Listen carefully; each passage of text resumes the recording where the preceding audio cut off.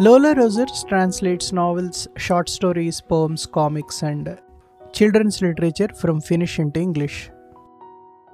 Her most recent translation is the internationally acclaimed novel Summer Fishing in Lapland by Juhani Karila. Lola's translations have been shortlisted for the Oxford-Weidenfeld Translation Prize and the Petrona Award for Nordic crime fiction. Her translation of Johanna Sinisalo's The Core of the Sun won the 2017 Prometheus Award. She was named an NEA Translation Fellow for her translation of the Death of Orvar Klein, a Finnish modern classic by Daniel Katz. Lola has served as a translation mentor through Finnish Literature Exchange and is a founding member of the Finnish-English Literary Translation Cooperative. In this conversation, she spoke about how she started translating Finnish literature, Finnish translator community, and about the author Rosa Liksom and the novel The Colonel's Wife. The Colonel's Wife can be purchased using the link given in the show notes. Welcome to our podcast. Nice to have you with us today. Thank you. Nice of you to invite me. Now, how did you get into translation of Finnish literature? I studied Spanish when I was in school for several years, and I used to translate poetry from Spanish at that time. And then I actually had a good friend in high school who was from Finland, and she got me interested in Finnish language because it was just so much more distinct and different from English than Spanish was. I realized that Finnish was an actual foreign language in a way that Spanish hadn't been, and that I was very curious about the grammar. I often tell the story about asking her, "How do you say coffee in Finnish?" And she replied, "That depends what you want to say about it," which didn't make any sense to me at the time because I had no concept of that kind of morphological changes with case endings and so on. And so I was always curious about it. And when I went back after several years to university and majored in linguistics, then I studied Finnish language as a part of my linguistics studies. And we were only required to study Finnish or some language outside of our own language family for 1 year, but I couldn't stop studying Finnish, and I'm still studying Finnish now because it's an endless process of learning, and I'm learning what's happening now in the language as well. Finnish, does it have different variants within Finland? Oh, yeah. Yeah, there's a lot of distinct dialects that are all mutually intelligible for the most part. So, yeah, I don't have any trouble understanding people unless they speak very quickly, which is funny because some of the quickest speakers are Helsinki people. And of course, that's where I spend all my time when I'm there. So you have to really be on your toes to understand some of the Helsinki speakers of Finnish. Yeah, city people have the habit of making people confused. So, in translation, one of the other main part is to understand the cultural nuances, right? So, what kind of effort did you put into understanding Finnish culture and people once you started translating? I started translating after I had been a student in Helsinki. I studied at Helsinki University as a visiting student for a year. And I came home with a bunch of CDs of my favorite music that I'd heard there. It was a wonderful time in the 1990s for all these great bands. And so I would translate the lyrics of my favorite pop songs for friends. That's how I got started in translation and became immersed in the culture there when I was living there. And then I went back. I've been back to Finland for a couple of summer school courses over the years and for seminars, conferences, and I was an intern at Finnish Literature Exchange, which they do every year. They have a translator intern in their offices every year. And as that part of that process, you meet all kinds of authors and publishers, and which is a wonderful opportunity that they provide. And of course, I keep in touch with friends and old colleagues in Finland as well. So, in the city where you went to school in USA, you had any Finnish community living there other than friends that you mentioned?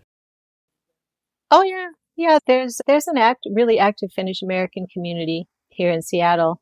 They have the Finnish Lutheran Church, which is they conduct the services regularly in Finnish as well as English. And there's Finlandia Foundation and Finnish clubs and organizations. There's a Christmas bazaar every year with all kinds of Finnish foods and handicrafts. So yeah, I do get to know Finnish people here in Seattle as well. Now, please talk about contemporary Finnish literature, themes, some important writers, etc.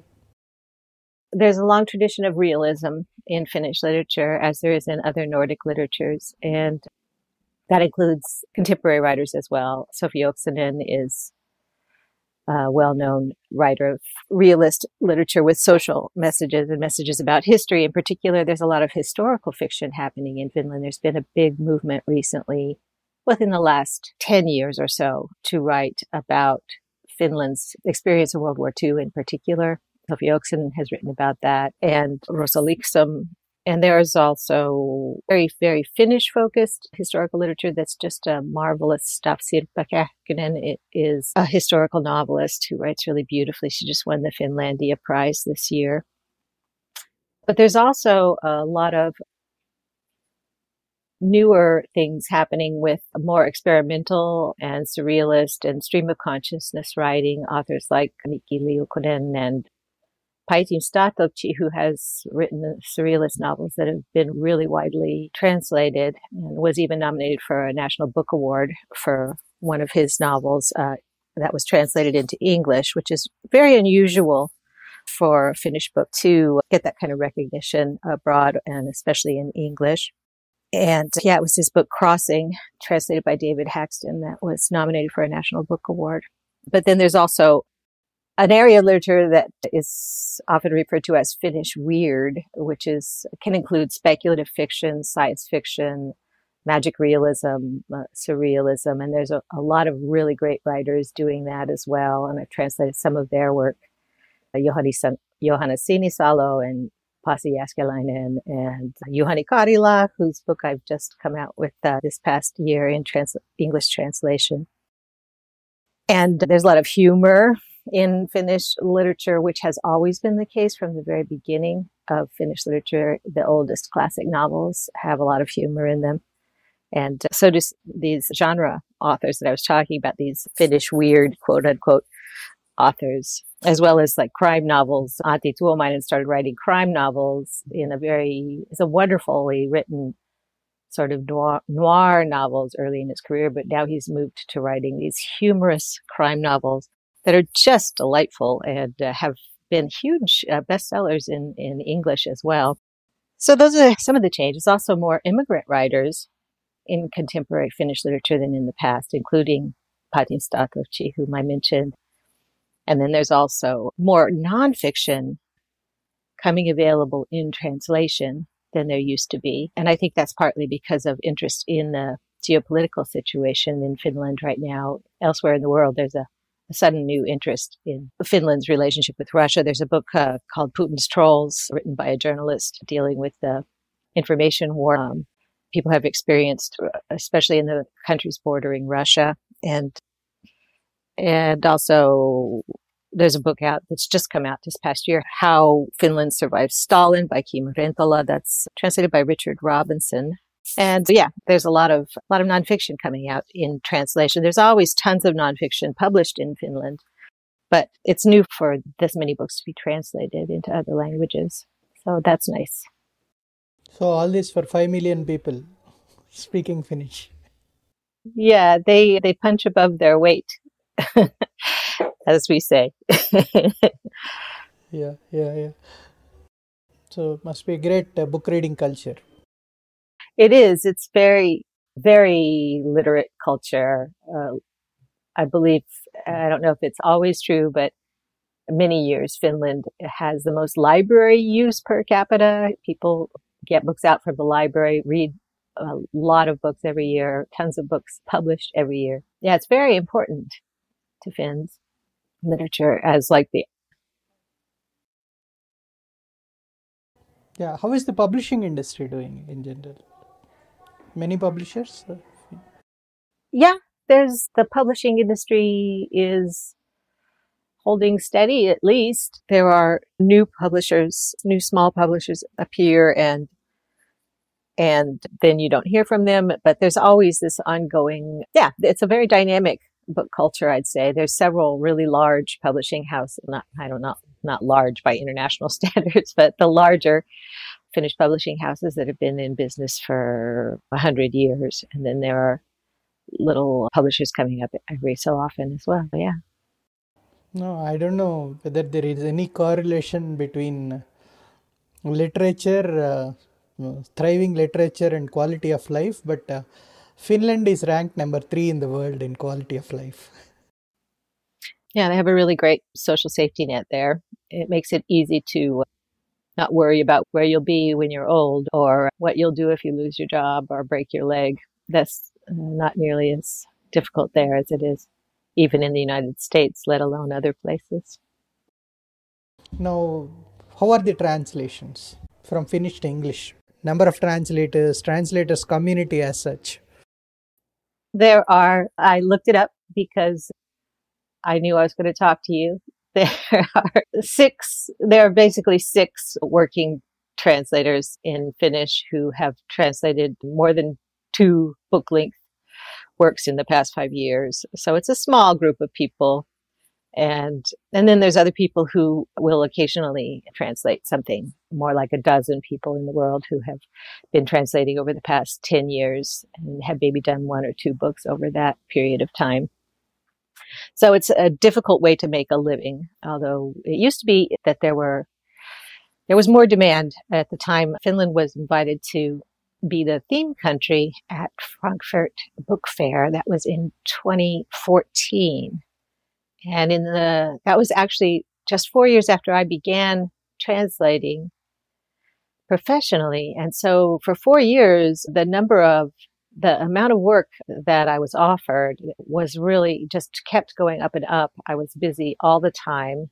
There was a shortage of translators in Finland. The Finnish Literature Exchange was working hard to train translators. But then after Frankfurt, inevitably the demand for Finnish books in translation fell. But now we have lots more translators who work at least occasionally. And so it's harder to make a living as a translator than it used to be. But the translation community, including the people who make their living as translators and also people who translate occasionally, is a wonderful community with a lot of sharing of information and resources. We've done some group projects together over the years. We put together a Finnish issue of Words Without Borders back when they had monthly issues, which they don't now. That it's an ongoing project. But at that time, we had a monthly issue dedicated to Finland, and I was able to write to translators all over the world and ask them if they had any suggestions or if they'd like to participate. We had a large group of people who participated, which was really fun. But the thing that's great about Finnish literature is that because of Fili and the Finnish support for translators, I've met people who translate from Finnish into all different languages, people from all over the world at the seminars and conferences that Fili provides. So I have all these old colleagues who are translators from Finnish into different languages. And it's really great because they have online social media forum for translators. And if you're translating a book, you can just go on there and talk to other translators who have already translated or are in the process of translating that same book and discuss it with them. And it's one of the most helpful things that you'll ever get to actually have someone working on the very same book. And sometimes they've already talked with the author. They may have sent the author dozens of questions, and they'll be able to answer any questions you have with it. You won't have every translator sending dozens of questions to the author, which takes the burden off of them, which I did with my recent translation. It was really helpful translating Fishing for the Little Pike. And I remember after I finally had a draft and I had discussed it with my fellow translators of the same book, Juhani Karila, the author, is like, "Oh, yes. How did you know about that I wanted that changed?" And I said, "Oh, I talked with Sebastian Musielak. He told me that you said you wanted to change this part," and things like that. So they're great. It's really great to have such a supportive community. Yeah, we need help too. We don't work alone all the time. Yeah, authors are lucky. Yeah, even translators too, for that matter. Since you started translating, what are the changes have you witnessed in translations from Finnish to English?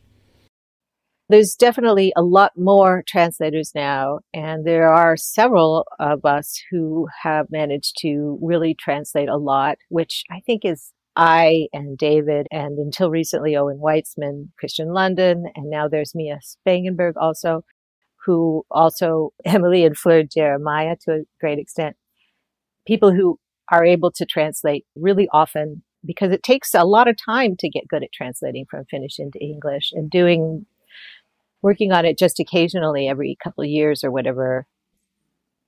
It's difficult to become really good at it, in my opinion, even if you're a bilingual speaker of the language.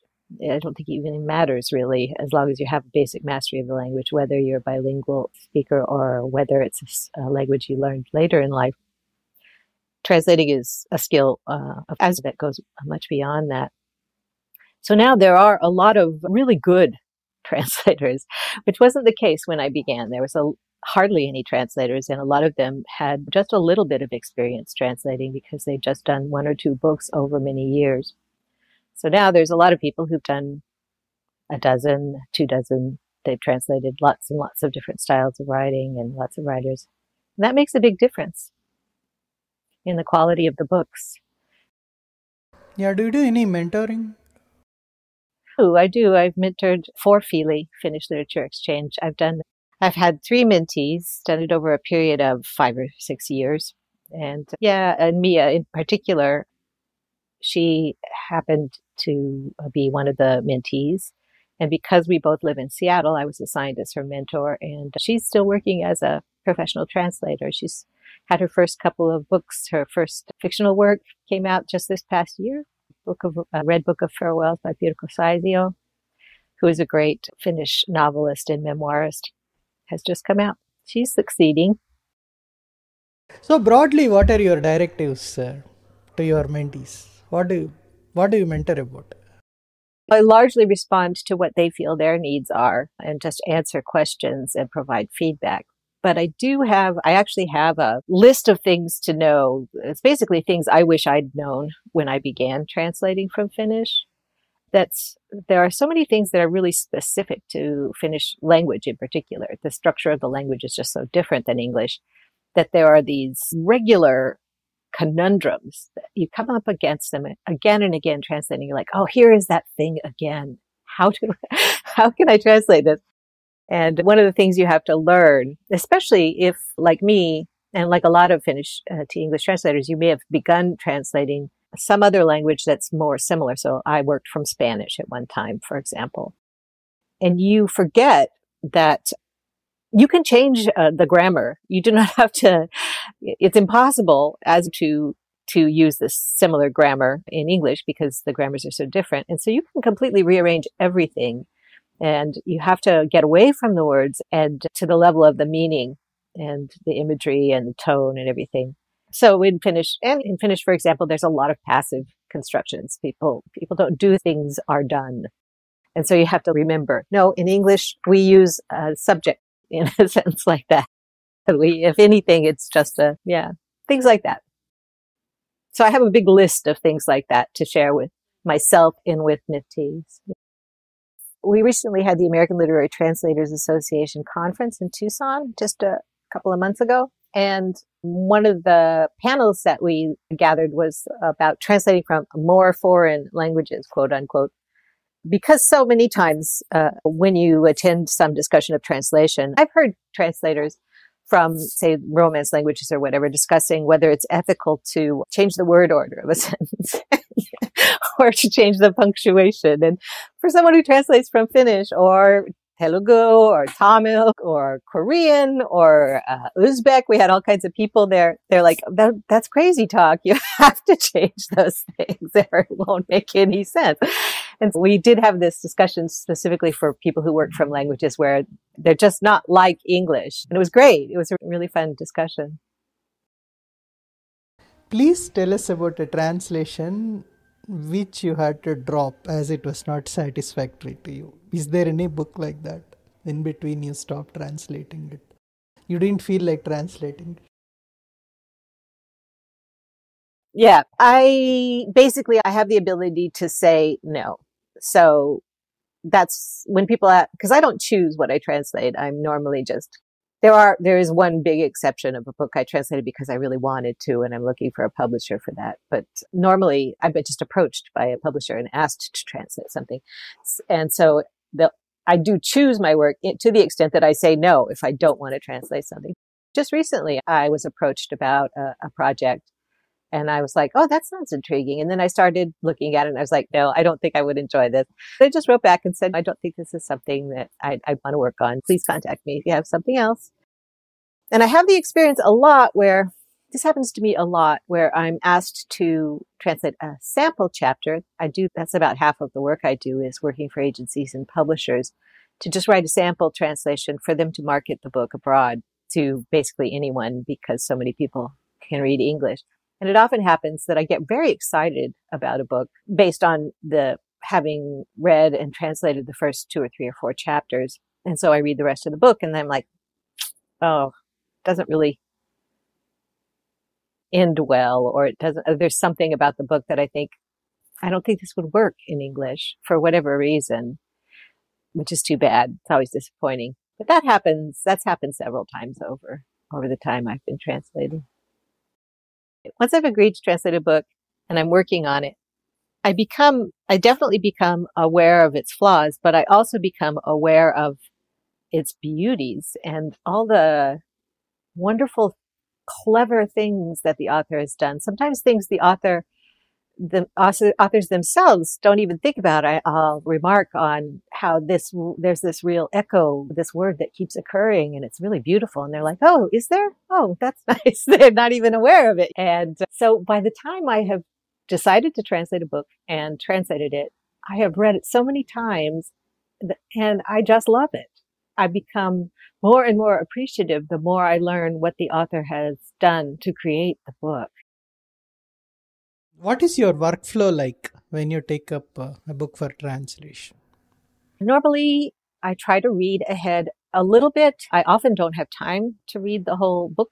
I know a lot of translators say you must do that, but I often don't have time, especially when I'm doing samples, but sometimes when I'm doing full-length books as well. Yeah, but I begin by reading a bit and then I translate.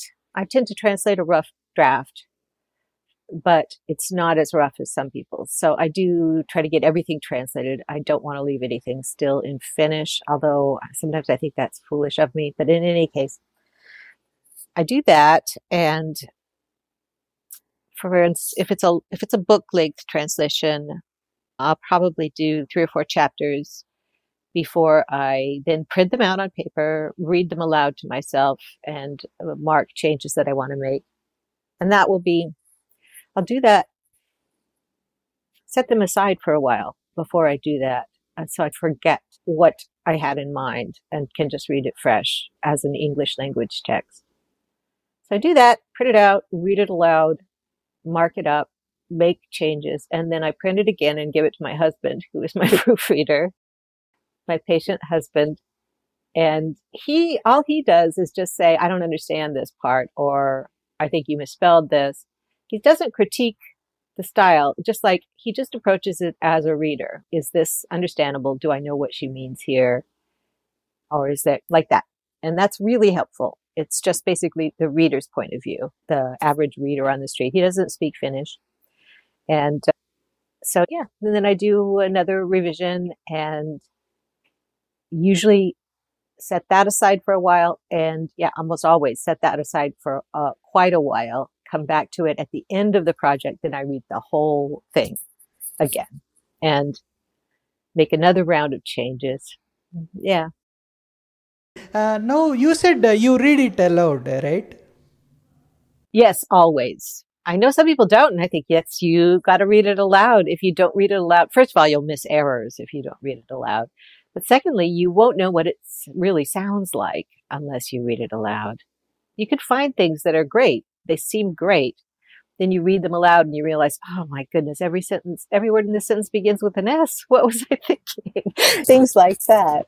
So yeah, it really helps to read it aloud. And it also helps to read the original aloud and compare the rhythm of the two and say, just keep in mind that yes, you want to create a beautiful thing or whatever kind of thing, an ugly thing, whatever the book wants to be in English, but to keep going back to the original to make sure you're still tied to what the author intended originally. How do you evaluate the translation? See, I am a really strong believer that in particular from less known languages, you evaluate the translation based on how it reads as an English text. You evaluate it exactly as you would a book that was originally written in English. And the reason I say that is because there's another thing that that you hear is you shouldn't review or evaluate a book if you can't speak the original language. And for me, that means I will never have any of my works reviewed because no book reviewers speak Finnish. So that is not useful. And it doesn't make any sense. It just seems like a crazy thing to say because the way I think about it, I think that translating is, in a way, it's a kind of performance art. At least it can be compared to performance art. For example, if you watch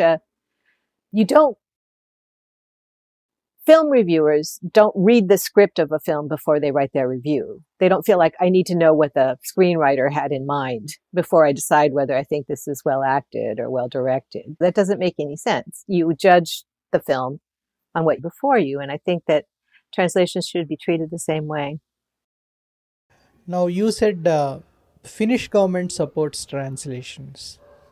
What kind of support does it give to translators? Just a ton of stuff. It's so crazy how lucky translators from Finnish are.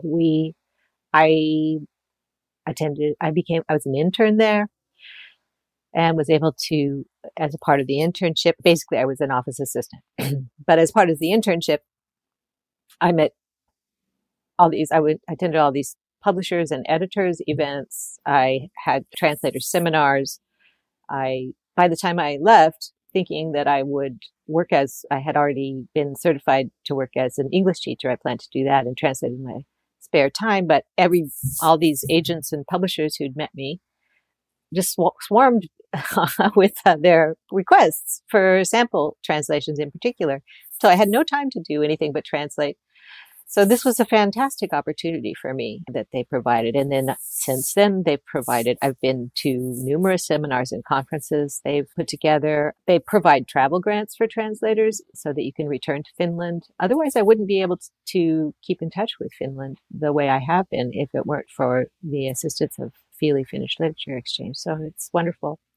They also used to have Books from Finland magazine, run by Lola Rogers, a wonderful editor there. And my first published translations of prose were in Books from Finland magazine, which was a great opportunity as well. So there's just tons of stuff they do. I probably have missed some of the most important things they do. Any do's and don'ts for budding translators when they pitch their work to publishers? Unfortunately, I am not an expert on this. My attitude is don't, because it's hopeless. Some people have succeeded. I just don't. It's really hard when you are trying to make a living to do all the work that's necessary to pitch. You don't get paid for that. It seems to me like pitching to publishers is a luxury for people who have more money than I do. I just don't have time, unfortunately. But I'm doing it now. I have so I'm really contradicting myself, but I got an NEA grant to translate, a really wonderful, really funny, delightful book, by Daniel Katz. He's a Jewish-Finnish author and, has been publishing in Finland for decades. And anyway, so I got a grant to translate this book by him called The Death of Orvar Klein. It's really funny and really smart and interesting book. And so now I'm trying to pitch that to publishers. I've sent it around to a bunch of publishers. Most of them didn't even reply. What are the projects that you have done so far, you are involved in? These are all commissioned, right? So publisher comes to you. Yeah. Yeah. So far. Exactly. Yeah. At least that has been that used to be my experience and still is, but there's less work. But actually, I think that may be temporary as well, because I have been asked to do more things in the last couple of years again. And so that's nice. Now, what are the projects that you're currently working on? I have, as I said, I'm trying to market that Daniel Katz book. And I just did translated a novel by Juhani Karila that came out this past year, Fishing for the Little Pike. And now I've been working with him to translate some of his short stories for journals. That's an example where I was actually contacted by a journal. It's like, hey, we really love this novel. Do you have any short stories? And I'm like, no, I better do that. Working on some short stories with him, which is really fun. And yeah. And doing more samples. I have a new sample I've just done for Pasi Jääskeläinen's newest novel. And I've translated a couple of his novels into English, and he's really weird and wonderful writer. So hoping that will find a publisher in English. It'll no doubt find a publisher in many languages, but I hope English is one of them. And yeah, that's what I've been working on. I do a lot of samples, which is great. It means I get to read tons of author's work and not just read it, but actually work on translating it and know whether it's something I could do well. One of the first books that you translated from Finnish is Patch. Please tell us how you have come across this book and the journey till it got published. That was actually my first book-length translation, and it was like a really lucky thing for me. I took a workshop from Tina Nunnally, who's a translator, a very highly respected translator from Scandinavian languages. In university, I took a translation workshop from her, and then she became my thesis advisor for my master's degree. And she just basically helped me out in all kinds of ways, and has many times over the years. And she worked regularly for an agency that had taken Sophie Oksanen onto their list of authors, and it was their first Finnish author. So they asked her to recommend a Finnish translator, and she recommended me. And so I was really lucky, did a sample for them that went on to just sell massively really quickly to a bunch of different countries. And when an English language publisher bought the rights to it, they asked to hire the person who had written this sample translation. So I was really lucky. To have that be my first project. Yeah. The book, The Colonel's Wife. Rosa Liksom, the author. Please talk about her as an author. She's a really interesting author. She, for a long time, wrote short stories, and that's what she was best known for. She got started writing in the late 80s and early 90s, and she's a real Renaissance woman and kind of a countercultural figure in Finland. She wrote short stories for years. She writes in dialect. She often writes about represented people in the culture, and working class people and people who living really at the edge in many ways, and really delightful different styles of language where each story had its own really great, unique voice. And she also does visual art and photography, and she's done some experimental filmmaking. So she's just wonderful. She's delightful to talk to as well. And her first novel was Compartment Number 6, and that was the first novel she wrote, which was in the 2000s. And then The Colonel's Wife is her second novel, and it's a historical novel set in what we call World War II. In Finland, it's really referred to as 3 different wars. In Finland, there was basically 3 phases, 3 wars. There was the Winter War, which was when Russia invaded Finland, and Finland fought them off and repelled the invasion, which is still to this day a source of tremendous pride in Finland because they were really outmatched, but they managed to fend off that invasion. And then later, the Russians attacked again, and at that point, Finland allowed German troops to enter Finland and fight the Russians alongside the Finns to expel this invasion. And they lost. And after the continuation war was lost, Finland lost a good deal of their territory. Hundreds of thousands of refugees had to flee to Finland, to what was now Finland from what used to be part of Finland.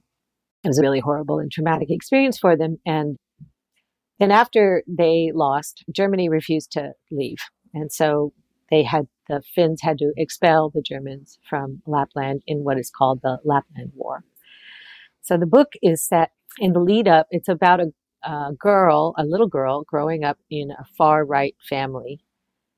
And as a teenager, she becomes a fervent Nazi, and she marries the colonel, who is also a Nazi sympathizer who has taken his military training in Germany and is very excited about having Finland expel the Russians and become a nationalist state. And she shares his enthusiasm. And basically the course of her life very closely follows that of an actual person who Rosa Liksom was very fascinated by, a woman who was a local celebrity where Rosa Liksom grew up in Lapland, who was indeed married to a military officer and participated as a sort of a office assistant in war crimes of the time, of prisoner mistreatment and really horrible goings on. And she later, after the war, became like a popular children's author and an environmentalist campaigning to preserve the natural environment of Lapland. And she's a really fascinating person. And that's why Rosa Liksom wrote this novel based on her life. And the novel also follows the course of her life. First of all, the events very closely, but it has its own metaphorical level whereby her personal relationship with the colonel follows the arc of the war, the enthusiasm for nationalism at the beginning, and then the terrible defeat. And because her husband becomes very abusive, her marriage becomes miserable at the same time that the country of Finland is being destroyed by external forces as well. So it's an interesting arc that the life and the life of the country go hand in the story. So were there any areas where you had to get help and where you had to spend a lot of time in translating? The most I had to do in terms of spending a lot of time was just doing historical research, just looking things up to make sure I understood what the situation was in reality, what the historical facts were, because it's in terms of the larger historical facts, the book is very accurate, but it of course invents conversations and invents gatherings of people that may or may not have ever had a breakfast together at a certain place at a certain time, things like that. But I was a little concerned when I began that the dialect might be hard to translate because the whole thing is written in dialect, and it's written phonetically in dialect in a way that's not often done in English anymore. But it turned out to be quite easy to read. I didn't have any problem with that. It's really fun to read, but it's hard to create the feeling of dialect without using a dialect that's completely inappropriate to the context. Whatever dialects I'm familiar with are not what you can use in a translation that's meant to be set in a very specific place and time. So I had to create or invent what I call a dialect from nowhere.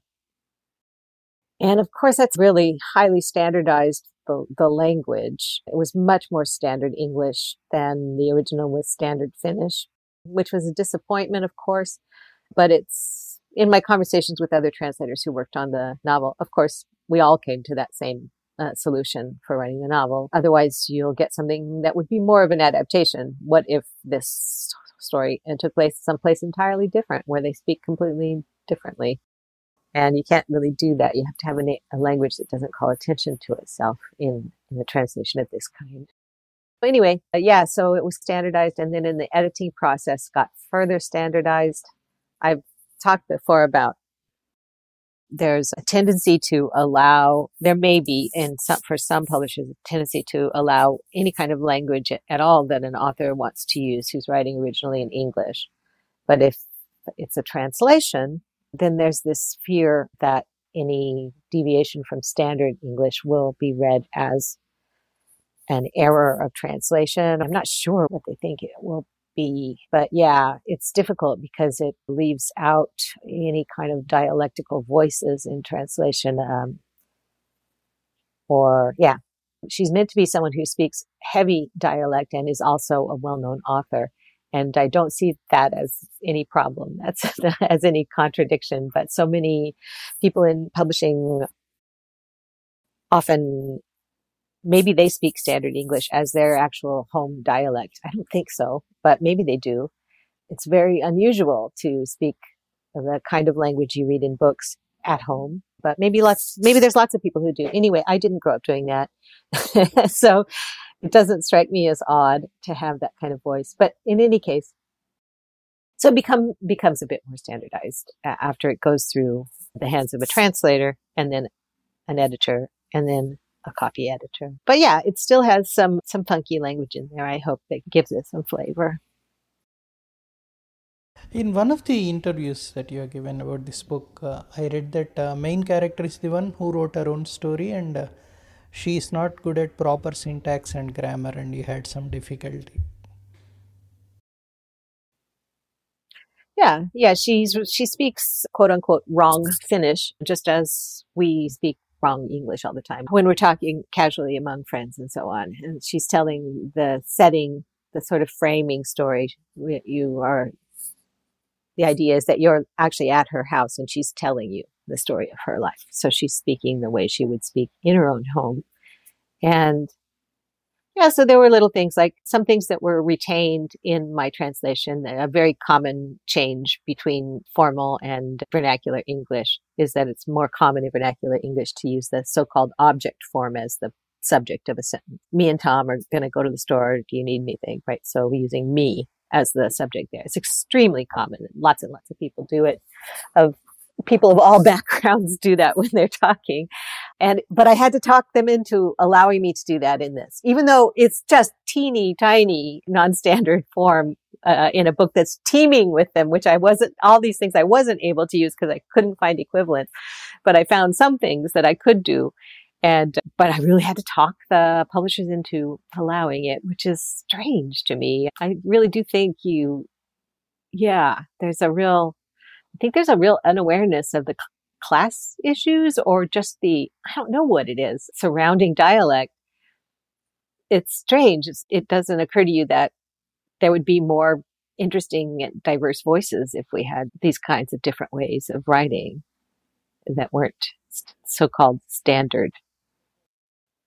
Not to mention among different languages, and like in India, to have things translated would be nice. Yeah. Now, before we end, please read paragraph or two from Colonel's Wife in both Finnish and in English.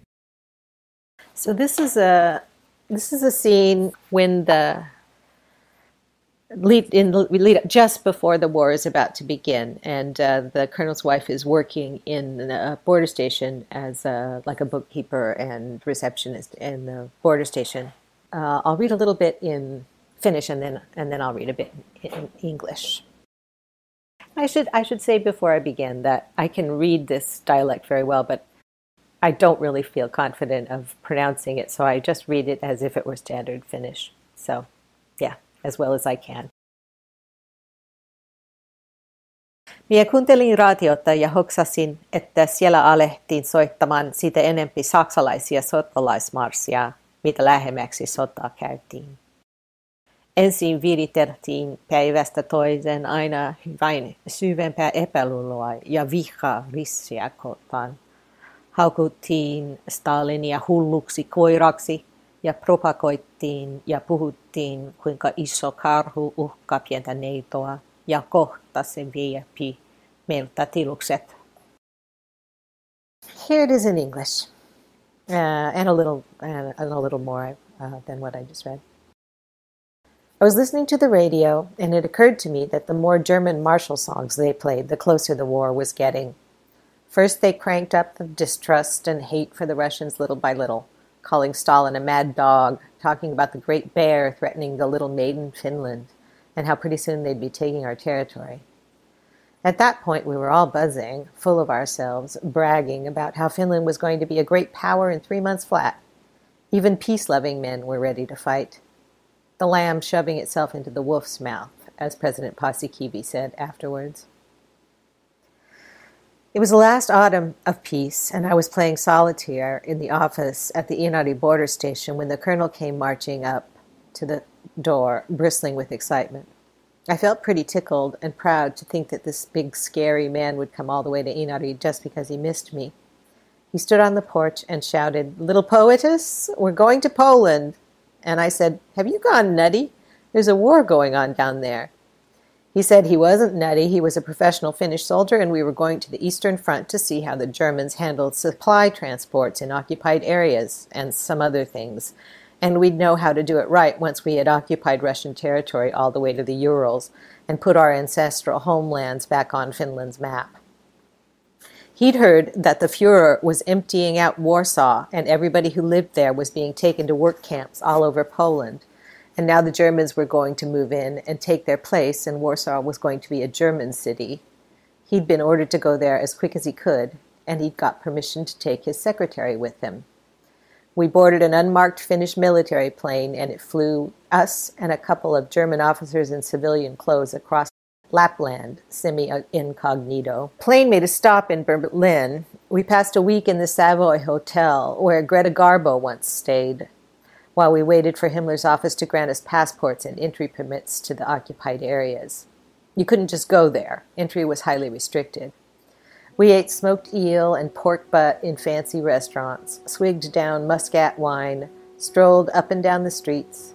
We saw people loitering in front of half-darkened cafes, a Jew tied to a street lamp for people to spit on, shop windows filled with evening gowns made of silk, macrame, and bergamot velvet, women with half-filled shopping bags standing in line at a place that sold feather boas, street lights swinging from cables, crowded trams, wet asphalt gleaming like a misty summer lake, tenements that blossomed from the black earth, dirty streets, factories and courtyard passageways where we made love in the dark.